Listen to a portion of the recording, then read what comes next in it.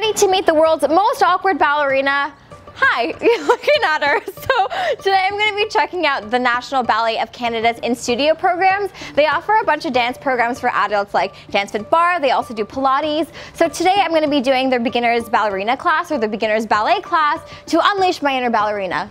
And also show you guys how clumsy I actually am. Okay, so I can't express how excited I am to be here because I've always wanted to be a ballerina ever since, you know, you get those boxes that you open it and the ballerina pops out. So this is my shining moment.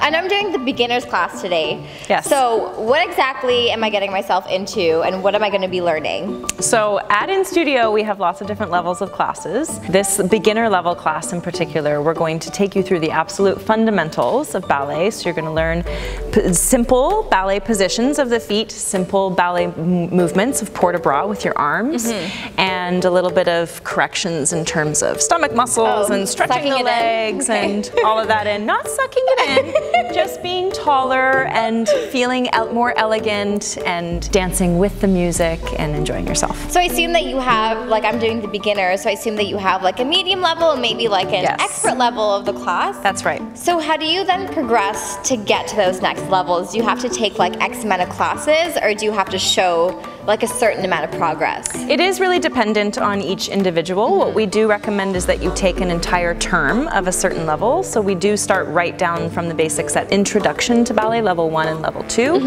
And then we have our Beginner Ballet Level 1 and Level 2, and then we go on to Elementary and then Intermediate and then Advanced. So about 6 months of each level. Oh wow. But then some of our dancers, some of our dance students, they will stay in a class for their entire dance learning career. It's more so for individuals that are looking for a way to move their body in a creative, expressive way, and ballet and dance is a great form of exercise. You're also using muscles that no other type of fitness will target. And then I heard that your actual ballerinas practice in these studios, right? The National Ballet of Canada company members, they all rehearse in these dance studios. So when you're coming into class in the evening, sometimes you pass by your favorite principal dancer or whatnot. And please tell me that no one's gonna come in and like sneak in on this class. I don't think anybody will. So disappointed. We'll keep the doors closed and locked. Okay, I'm just making sure you can't escape.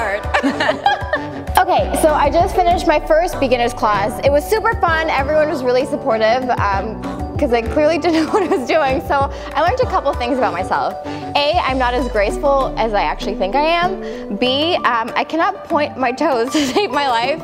And C, I have severe balance issues. So I mean, that's why these classes are here to help better me in my performances. So next time you see me, I'll be on stage, full tutu and everything. That probably also looked equally as bad.